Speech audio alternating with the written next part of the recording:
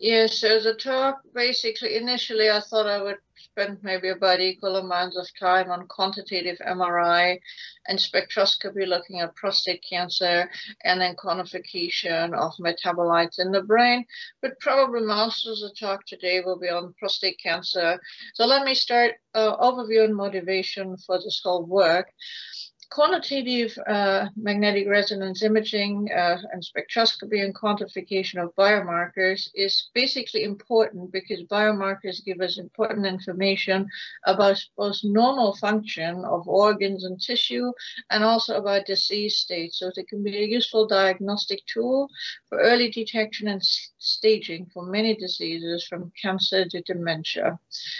Now, of course, that raises a question, though, what are useful biomarkers and how can we quantify them? Now, again, biomarkers can be many things. They're chemical biomarkers in the blood.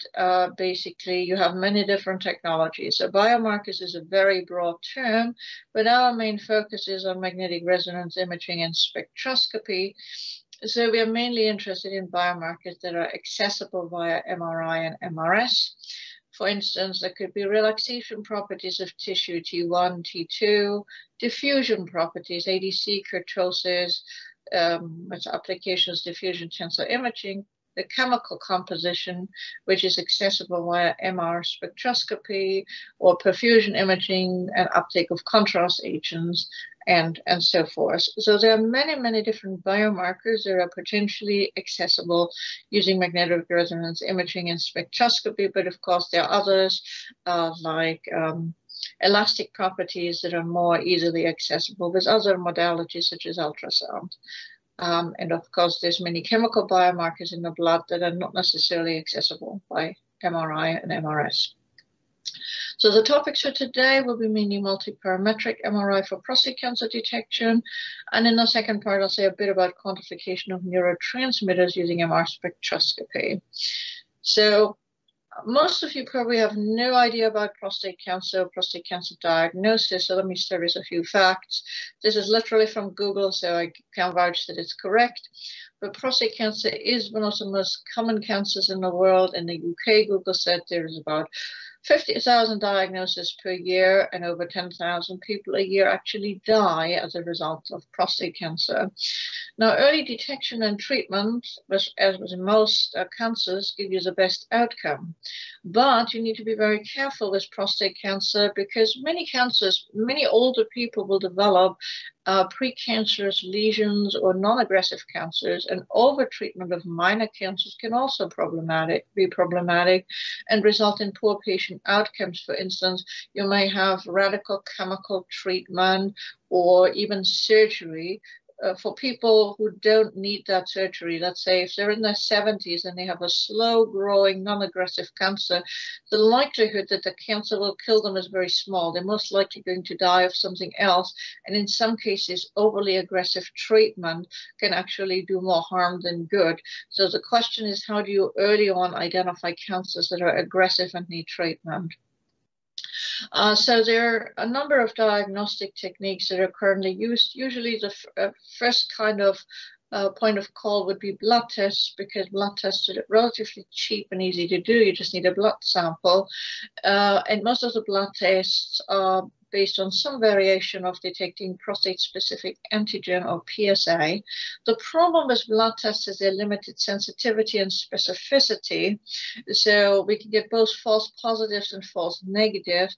And our preliminary analysis basically suggests that our results for the people referred for imaging don't correlate very well with the prostate-specific antigen tests. But again, there are also different tests that often give you different results.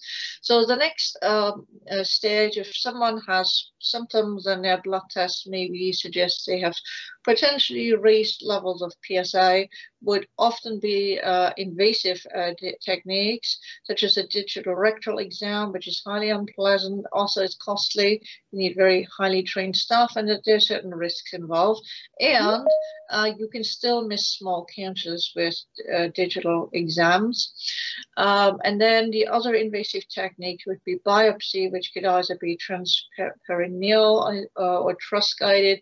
Truss is is transrectal ultrasound guided biopsy. So basically a biopsy involves sticking a needle in and removing a small amount of tissue, so you can then analyze the tissue for cancerous changes, more or less.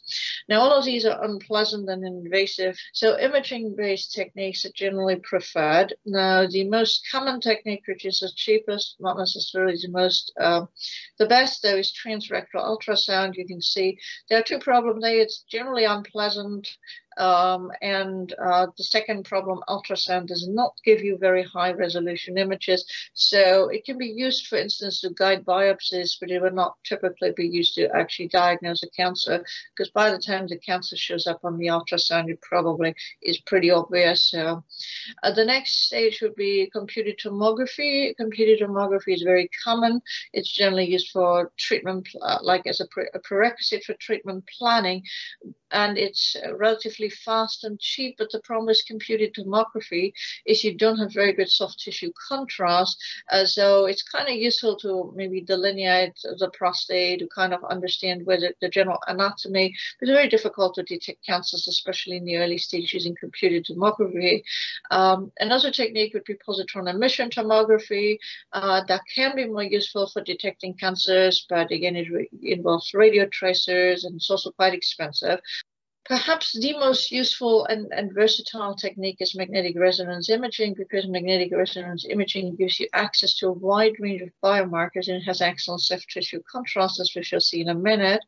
So our work in this area has been mainly looking at existing data sets that we have in our clinical imaging unit and retrospectively analyzing the data, basically trying to quantify biomarkers. So we have a cohort of 300 to 400 patients that over a period of several years had scans at the imaging unit, and all of these patients were referred to for imaging because they were suspected of having possibly early stage prostate cancer. So basically, they were not confirmed cancers. They were generally not advanced cancers.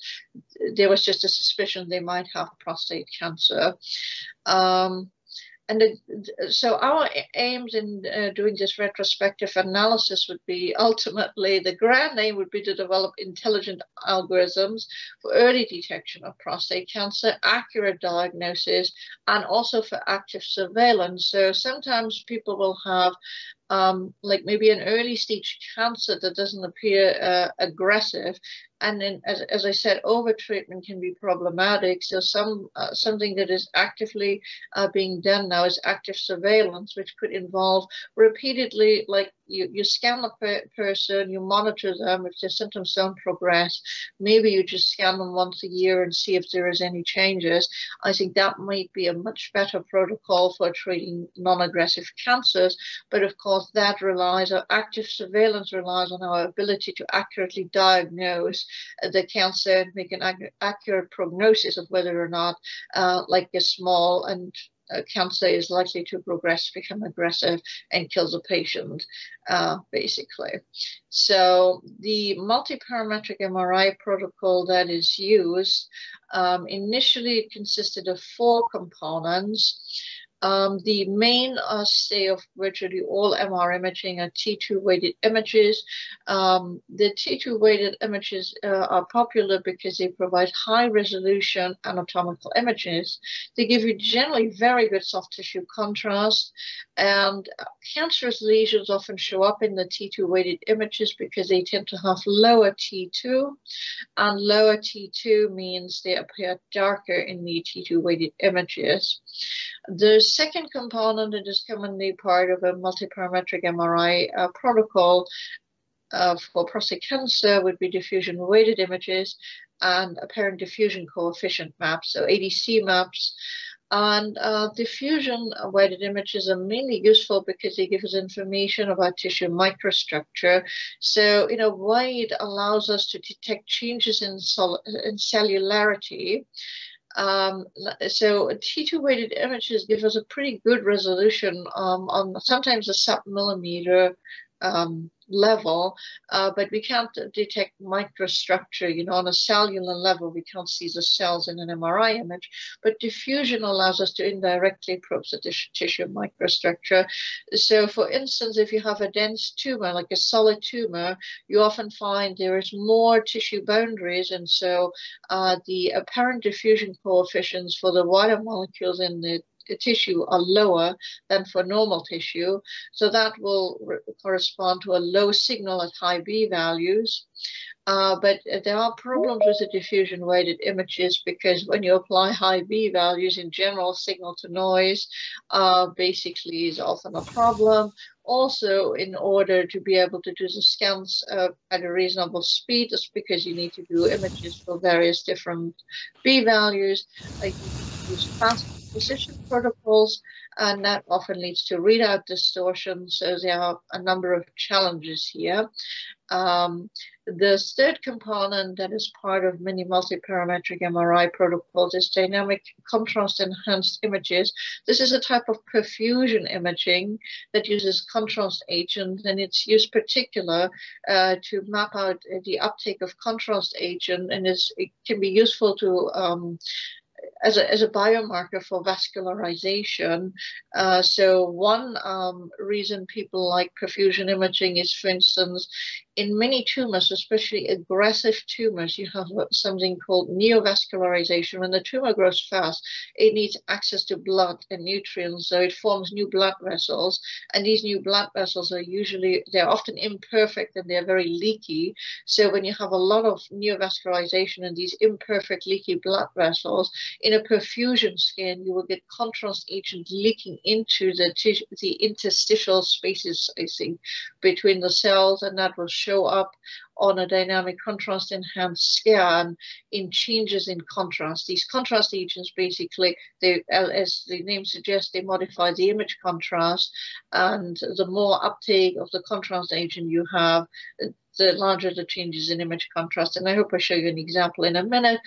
So these perfusion scans can be useful, but there are a number of safety issues, and obviously they add additional costs, because contrast agents basically require medical supervision. The contrast agents, of course, also have a cost associated with them. Contrast agents have been used for a very long time. Most are based on gadolinium, and they've been considered safe until a few years ago, when people realized that the contrast agents actually can occasionally leak into, they can break free from their little cages, and then the gadolinium ion can cross the blood-brain barrier, for instance, and can accumulate in the brain, which is of course very bad, because gadolinium is a toxic heavy metal. So when these molecules break apart, they can be dangerous. So dynamic contrast enhanced imaging is no longer as popular, and I don't think it should be probably your first point of call. And then the final modality that is sometimes used is spectroscopy. Spectroscopy, as I said, can be very useful to detect to learn about the chemical composition of tissue. In particular, we can detect, for instance, imbalances in chemical biomarkers, including biomarkers for prostate cancer. But there are a number of issues with spectroscopy. Spectroscopy scans tend to be much more complex and time-consuming. It is incredibly important to set the protocol up carefully, and everything needs to be calibrated perfectly. And if it isn't, you end up with very poor data quality, and it's questionable whether you can extract any useful biomarker information. I'll show you an example. So our objectives basically here, where we would like to identify the best biomarkers and the best way to quantify them. And then obviously, basically, once you've identified which biomarkers are really useful for diagnosis, you want to optimize the MR protocols for early stage prostate cancer, so that rather than doing just every modality, just do every possible scan, you optimize the scan so you can provide the scans more cost effectively to more patients. So that's very important, because if you do all of these different modalities, like a single scan, single patient can take up to an hour, and obviously that means you have a limited throughput, and we have long waiting lists, so there's a certain trade-off here, and optimizing the protocols is really important. And then mainly for us is to develop algorithms that allow us to identify and quantify biomarkers that could be used for cancer staging and active surveillance. Now, the challenges are many, but one main challenge for us is the available data. So mainly we have a lot of multi-parametric MRI data, but we don't have other data in many cases at the moment to correlate the data with, such as biopsies or clinical outcome data. This is something that I'm really hoping that we could get anonymized clinical outcome data, so we could check if we look at a patient that was scanned a few years ago, and we have an algorithm that basically assesses how likely this cancer is to progress, and become, and how aggressive it is. It would be very useful to have patients, 5 years later, did the patient develop aggressive cancer? What treatment did they need? Or maybe did they die? Or, they're just fine, just because that would be very important to validate the results. And currently this is a big problem. And also we have limited clinical input that we need to train algorithms for registration, segmentation, identification of biomarkers, because clinicians are very, very busy. So you really need to think hard how you can get by with very little input. So let me tell you a little bit about the mp-MRI scan and analysis protocol. So as I said, we got 4 different modalities. The first modality produces T2 weighted images. For the T2 weighted images, we used a sort of rapid turbospin echo sequence. It's a standard vendor supplied sequence with a spine and pelvic coil. We have 30 slices. Standard parameters as per PIRAT's recommendation. For the diffusion-weighted imaging, we use a vendor-supplied epi-diffusion sequence. Again, the vendor here, all the scans were done on a Siemens Skyrad 3 Tesla. So these are all Siemens sequences. Again, spine and pelvic coil. 4 B-values between 0 and 1,000. Now, as I said, with the epi-diffusion sequence, we do have some issues with distortion. For the perfusion scans or dynamic contrast enhanced scans, use a 3D T1 weighted gradient echo against spine and pelvic coil and a gadolinium-based contrast agent. Can't remember exactly what we used, but I could look it up. And also spectroscopy, and this is, I think, one of the big problems. We use the 3D CSI chemical shift imaging press sequence with a resolution of 16 by 16 by 16 voxels, and again, just a spine and pelvic coil, no endorectal coil. And you'll see in a minute why this is a very poor choice. So once so the patient comes in, they're referred basically for the scan. They have all these different scans. And then before we can analyze anything, the first really important thing is we need manual delineation data. It is still not so easy for algorithms to automatically detect the prostate, and in particular segment it in different regions. Now here, if you look at I don't know if you can see my cursor, if you look at the right image in this panel, this shows you one slice of a typical T2 weighted image. You can see there's actually good tissue contrast, but this is an abdominal slice. I think this is cropped, and you can see there's a lot of tissue contrast, and you can see there is a prostate here in the center, and there's something very suspicious. In this case, that's pretty obvious. But if you look more closely, you can see the prostate, the whole prostate here, and you can see there's a sort of circle in the center. This is a central gland, and then a sort of crescent-shaped region, which is a peripheral zone. And then you can see the transition zone sort of just up here. And at the moment, there's no algorithm that can reliably really segment these slices. So what we are currently doing, so one of our very qualified and experienced radiographers is currently looking at all of the data sets and manually delineating these images. So we have the whole prostate, peripheral zone, central gland, and any kind of suspicious regions, and we have a bit of additional information. And that's going to be really important basically to train the algorithms. So at the moment we haven't got a great deal of training data, but hopefully very soon we'll have a lot more.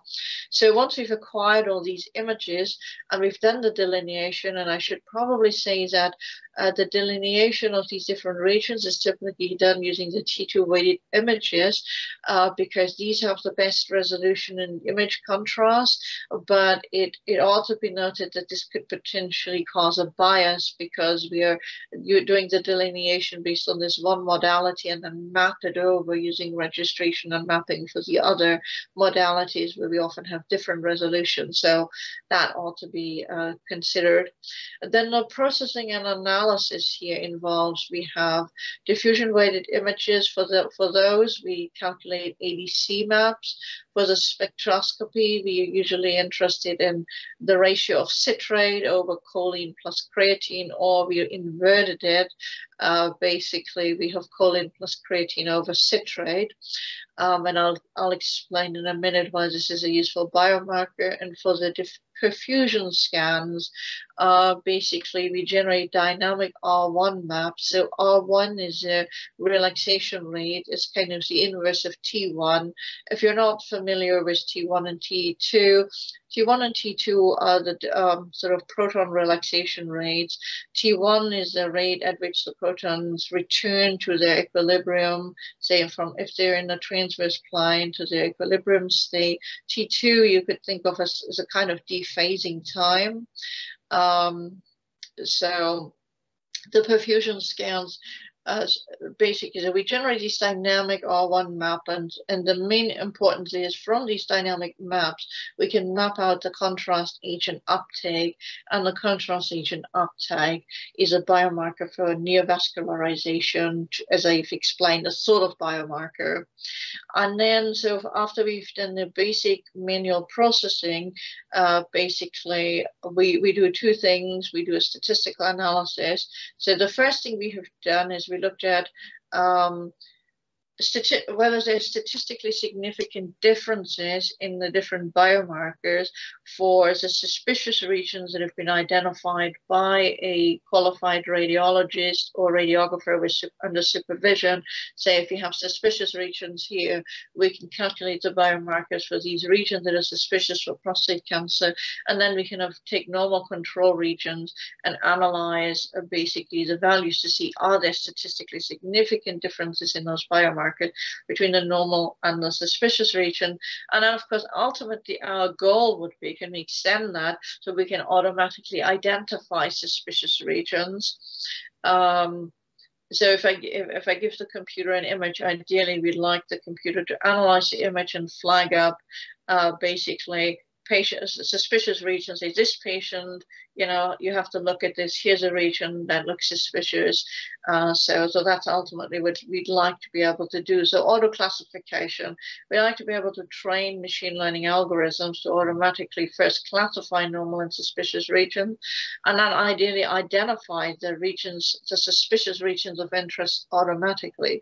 Now, you would probably still want a doctor to confirm this, but it would be enormously helpful if an algorithm, because you generate a huge amount of data, an algorithm could scan all these images and identify regions that are suspicious. Maybe they have abnormal levels of biomarkers, and then just flag these up so the radiologist could just look at those regions and go, yeah, that's suspicious, and then grade the data. That would probably be enormously helpful, even if it's not completely unsupervised. It would maybe be still supervised. The algorithm flags up regions, and then the radiologist would say yes or no. And ideally, if one collects more data, hopefully the algorithms would get better at, identifying the suspicious regions. So as I said, let me explain a little bit how we do the analysis. So first, for the diffusion-weighted imaging, we use a standard diffusion sequence. And basically, I don't for the people who know a little bit about MR sequences, so standard diffusion sequence here, you see this is a spin echo type sequence. You've got a 90-degree excitation pulse, and you have your 180-degree refocusing pulse. And the standard diffusion sequence simply involves applying diffusion gradients before and after the refocusing pulse, and we can change the magnitude, the width of the gradient, and the delay between the gradients, and that will basically, all of these parameters can be combined in one parameter called the B value, which I won't get into now, but basically the stronger the diffusion gradients, the larger the B values, the greater the effective diffusion. And let me just explain very briefly the idea. So the idea is that spin echo, that refocusing pulse works perfectly if the spins stay in the same place. But if you apply like a large diffusion gradient, it kind of dephases the spins and has a different effect depending on, because the gradient is spatially varying, the effect of the gradient depends on, like, say, the direction in space, or like where you are along a certain axis. Now, if the molecule doesn't move, then the first gradient will dephase the signal. The refocusing pulse inverts basically the spin state, and then the second gradient rephases the signal perfectly. So the two gradients cancel out. But if the molecule moves, then the effect of the two gradients don't cancel out. So the more the molecule moves, the more attenuation in the signal you will see, because you basically get dephasing. And that's the idea of the diffusion imaging. Let me maybe show you how we then construct an ADC map. So what we basically do is we get these images for different B values, and the set of B value is a combination of the strengths and the width of the gradient and the delay, and I'm not going to go into those details. So you can see these diffusion weighted images. They are kind of very blurry. They usually don't have very good signal to noise, and if you just look at an individual diffusion weighted image, they're much worse than the T2 weighted images. Now here they're also really small, but here we would have B0 and then B1, and you can see that the signal sort of slowly drops off. And now you can choose any point in the image, and you got a sequence of images. You can simply plot the logarithm of the signal versus the B value. And for Gaussian diffusion, basically you should see exponential decays on a log linear plot. It would be like a straight line, and the slope of this line is the ADC value. And then of course you can calculate the slope of the line for every point in the image, and then plot this as an image itself. This is known as the ADC map. So the slope is the apparent diffusion coefficient. You can determine it for every voxel, and then you have an image basically, which is known as the ADC map. The ADC maps are usually the most useful part. Like we usually don't use the raw images, the diffusion weighted images, very much. So here you see like some actual data. This is like a slightly larger image of a diffusion map, still kind of blurry. Then we can map we can choose different regions. In this case, they're small little regions we've chosen. And here we basically look at the signal. We have a sequence of these, we have the same slice, the same patient, got a sequence of the images. And then for these different colored regions, basically we can work out the signal, and we can work out the variation of the signal. And you can see in this case, the signal is actually a very nice straight line. The points lie on a straight line, and the slope here is fairly consistent. So mostly, despite the fact that we use a fairly poor epidiffusion sequence, we actually have fairly good SNR, and as you can see here, the linear fit on the log linear plot, the signal versus the B value, pretty good. And we do actually see from this, when we do the analysis, when we look at normal regions and suspicious regions, we generally see that the ADC is lower for prostate cancer.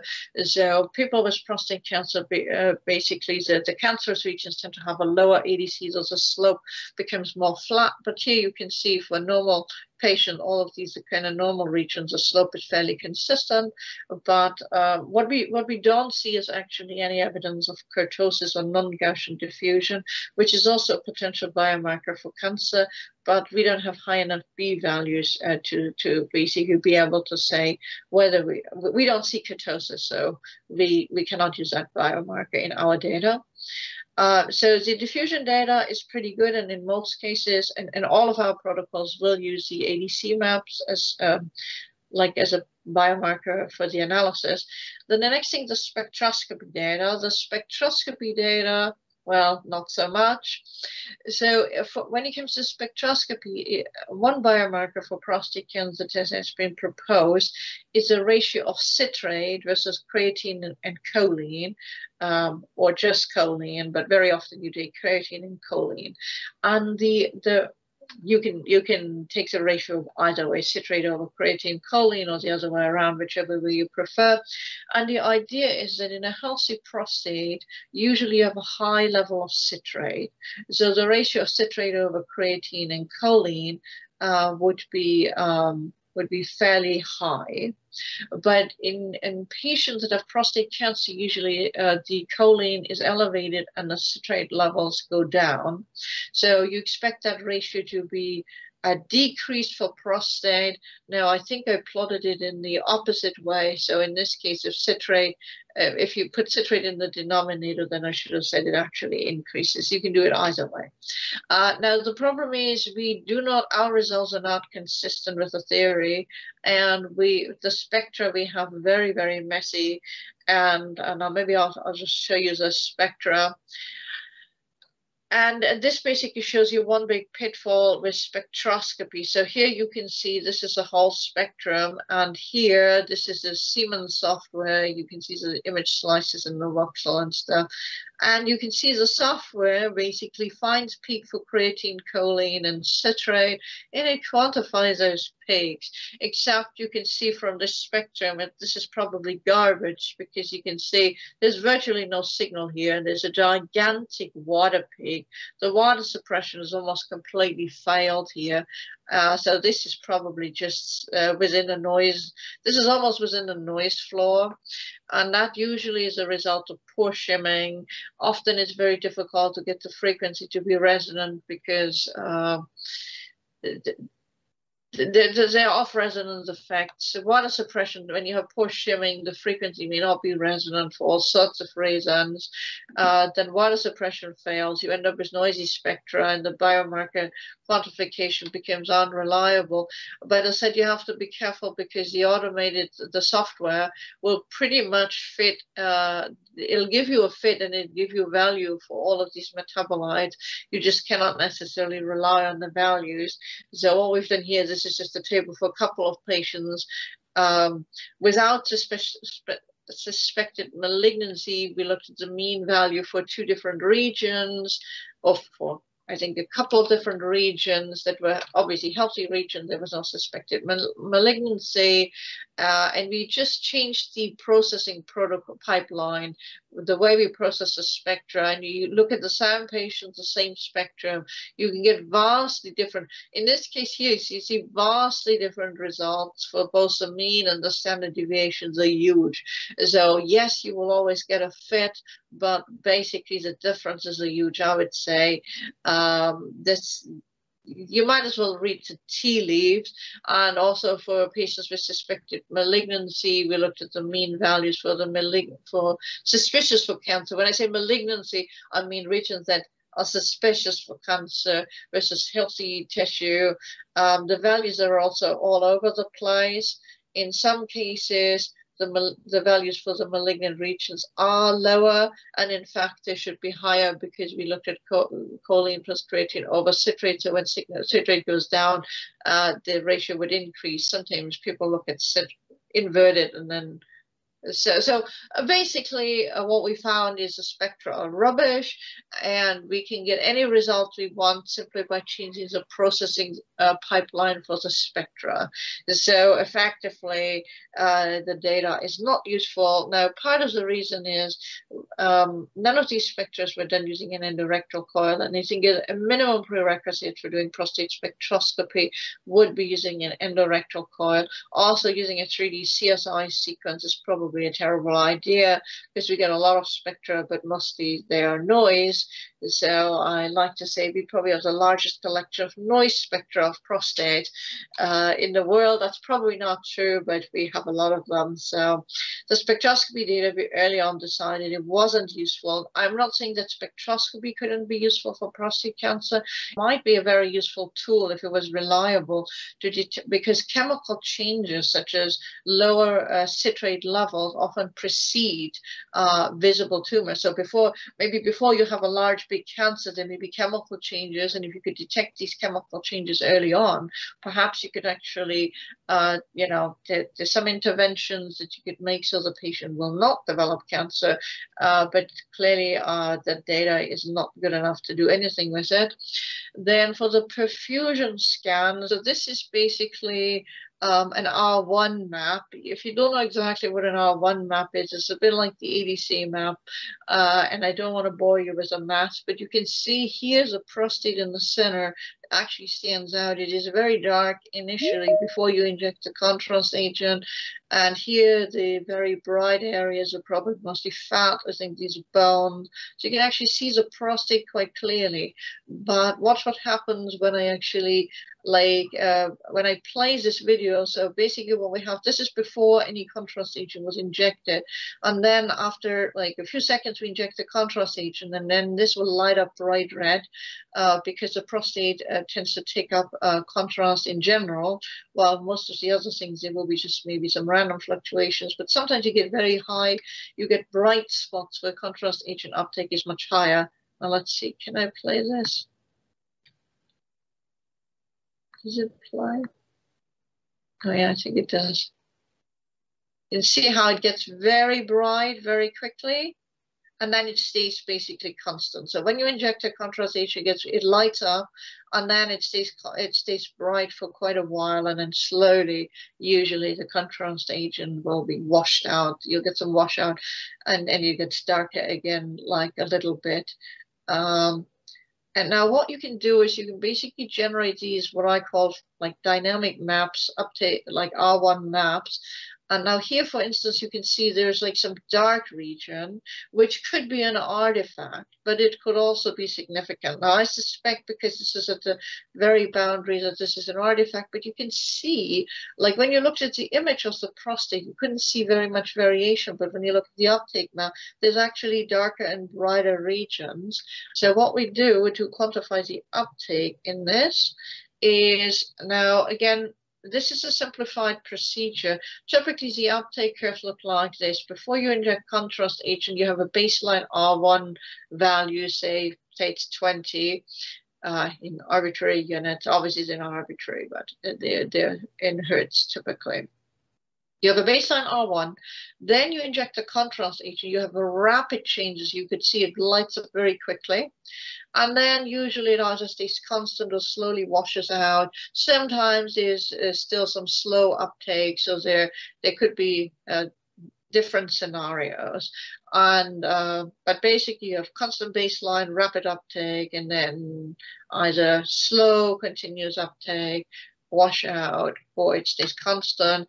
And then you could also try to quantify the speed of the uptake here with this A parameter. So the parameter Y0 in our model is a baseline R1. The time basically of the uptake, we usually take the midpoint. Basically, this is, and we can correlate that time to the time when the contrast agent was injected. There's usually like it's a few seconds after we see the uptake.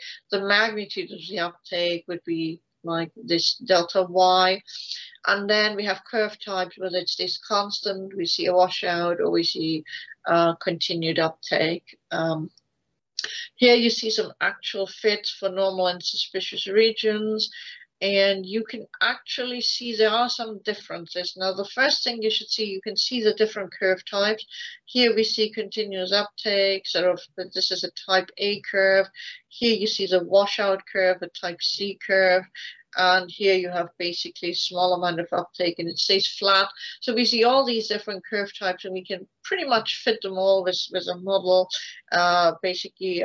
So this is our own model. This is a simplified version, and we think this is actually pretty good because it's much simpler than doing the full analysis. Now, what you can see just in these two examples, and we've got lots more, is here you can actually see. So first, when you look at the curve type, you have all different curve types, and for the normal regions, you can so one theory was that for the malignant regions, you will see rapid uptake followed by washout. That would be highly suspicious, but you can see here, you see rapid uptake followed by continuous uptake. So you see all these different scenarios. So I think the curve type is not actually a useful biomarker, but the magnitude of the uptake can be. I mean, when you look at the normal regions versus the suspicious region, there is much more uptake in the suspicious region. It tends to also be steeper, although we didn't find statistically significant correlation between the speed of the uptake in the normal and suspicious regions, but mainly it's because you can see we have only a few data points. So actually the speed of the uptake, this A parameter, the estimation is very uncertain because we do not have a high enough time resolution because the images take a finite amount of time to acquire. So that limits the time resolution we get. So that's the perfusion scans. But as I said here, when we look at the normal and suspicious region, we can look at the baseline R1, the magnitude of change. The magnitude of the change in the R1 is effectively a proxy for the contrast agent uptake. And then we can look at the p-value, we can perform various tests, and we find that the curve type parameter basically is there's no significant difference between the curve types or uptake speeds for normal and suspicious region, but we did find statistically significant differences in the baseline R1 and the magnitude of change, the delta R1, which is a proxy for the uptake of the contrast agent. So that's basically was our initial analysis of the different modalities. So then the next step was basically, so we basically wanted to see which biomarkers we should look at. And then the next step would be to do a manual statistical analysis. So we split the patients into healthy controls and those that have suspicious cancerous regions in the peripheral zone identified by a radiologist. Then in this case, we user delineated the whole prostate, the central gland, and the peripheral zone. And at the moment, this was done by a student with relatively little medical expertise, and we've only got a small data set. But I am hoping that very soon we will have expert delineations, basically for a much larger class of patients. So hopefully we will have enough data to validate those preliminary results. So we have delineated the prostate, we have the normal and suspicious regions. And then the first thing we did was basically a histogram analysis for the whole prostate, the central gland, and the peripheral zone. And so the blue distribution is a distribution of values for the whole prostate. And then basically we compare with the values for normal and suspicious regions as identified by the radiologist for this particular patient. And you can see when we take the whole prostate, it's kind of, we can see that the normal and suspicious regions, you can actually sort of differentiate them, but how would you figure, but there's a lot of overlap. Let me just summarize. The problem is when you look at the whole prostate, you see it's a very non-Gaussian distribution because you actually have these two different zones, the central gland and the peripheral zone, and their values and the distribution of values in the central gland is much lower than for the peripheral zone. In particular, the normal values in the central gland overlap with the suspicious values in the peripheral zone. So if we do an analysis on the whole prostate, it's very difficult to differentiate differentiate these regions. But if you have a delineation of, if you can differentiate the different regions, we should be able to pick out the normal and suspicious regions. And actually, so as I said, we looked at a handful of cases. So here, these were the anatomical delineations for the prostate, so central gland, peripheral zone. This was a normal control. And then here we again, whole prostate, peripheral zone, this crescent-shaped area. Then there's a central gland, and here we have, I think the red ones are suspicious, and in a normal control region, we often try to make them contralateral. So here this looks suspicious, then this is a contralateral normal control region. And then basically what we did is we did the histogram analysis. Based on the histogram analysis, we tried to find thresholds. We did threshold mapping. And this is very preliminary data. But basically what it suggests is, so the pink regions are what we identify as normal, and the non-pink regions here would be the ones that might be suspicious, and the red delineations are the regions that is identified as suspicious by the radiologist. So you can see our threshold basically identifies more as suspicious than the radiologist would be, but all of the suspicious regions are sort of covered. So we're hoping that if you could improve this, you could probably identify or differentiate normal from suspicious region. Now, as I said, at the moment, this is very preliminary, and we really need more data. And then, of course, we would like to automate this, and this is where machine learning comes in. So let me just wrap this up with the machine learning. So far, we've only got some preliminary results, basically only on classification.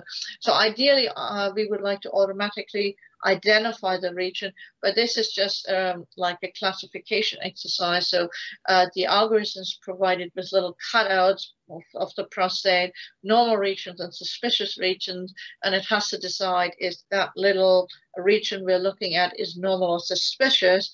We can define the accuracy, sensitivity, and specificity. This is Asmal's work. So he's looked at different types of CNN, different network types, and using different modalities. Can we differentiate normal and suspicious regions? So again, we get the highest accuracy for the T2 weighted images, but all of these actually have a fairly high accuracy where the algorithm seems to be able to distinguish normal from suspicious region. Again, that's just, we give it some regions to look at, and it's just a classification exercise. It is not yet a case of the algorithm has to identify the suspicious regions automatically. And then, of course, so here we looked at the individual modalities and different network types. And then Asmal has also looked at combining the modalities. And so far, we've only looked at T2 weighted images and ADC, and sometimes there's another biomarker, is a high B-value image. Based on our analysis, we don't usually use a high B-value image as a biomarker because it seems to not provide any additional information to the ADC, and that also seems to be consistent here. But we actually get pretty high accuracy and also sensitivity and specificity. So I think there is hope that if we had more data, more training data, we might be able to do the classification, and hopefully we could use some kind of statistical analysis and machine learning to identify sets of biomarkers that would eventually allow us to automatically identify regions in the prostate that are suspicious for the radiologist to evaluate. So that's roughly where we are now. I hope this was somewhat coherent.